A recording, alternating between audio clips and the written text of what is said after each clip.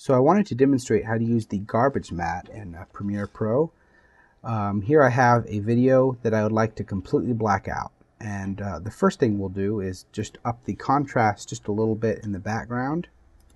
So we'll pull that into the effects area over here.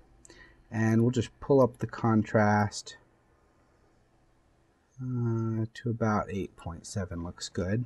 And as you can see, the background became almost completely black, but you still see some of my light stand right here.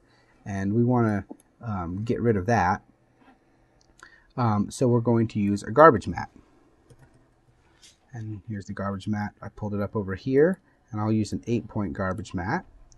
And I can activate the garbage mat by clicking on it right here, and then you see the corners, so the 8 corners of the garbage mat.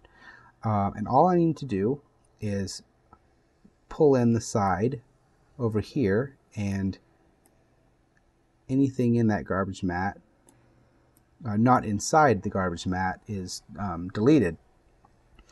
And then, as you can see, I'll click away from it. Just click over here. We have a perfectly black background.